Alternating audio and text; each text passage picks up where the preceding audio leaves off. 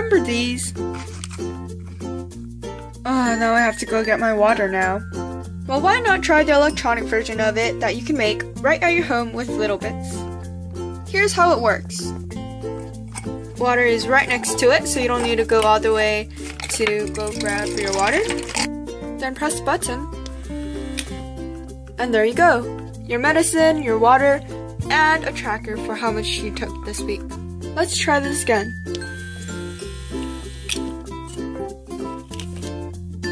Inside this machine is where you reload your items.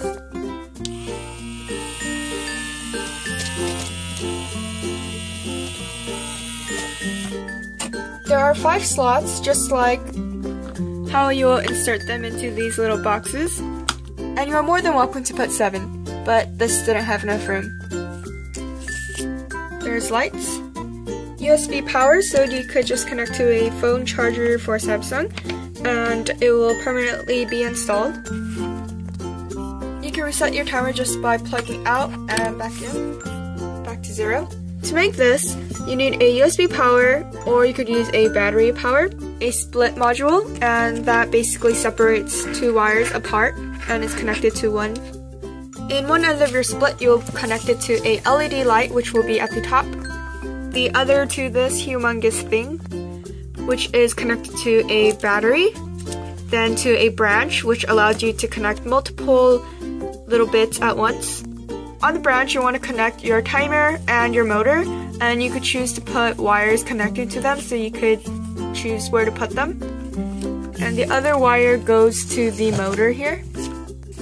Then you just attach some string onto the motor and tape boxes onto it, and that's basically it.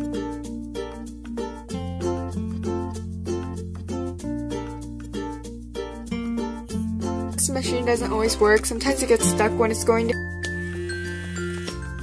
And you can see these get in the way, so once it gets to that point where it's getting in the way, you could just push it back here and keep going.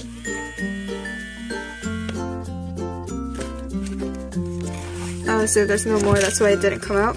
So it doesn't need money, because obviously you don't want to be putting in money just to get your medicine, and this is more of a stay home type of thing, not to the public.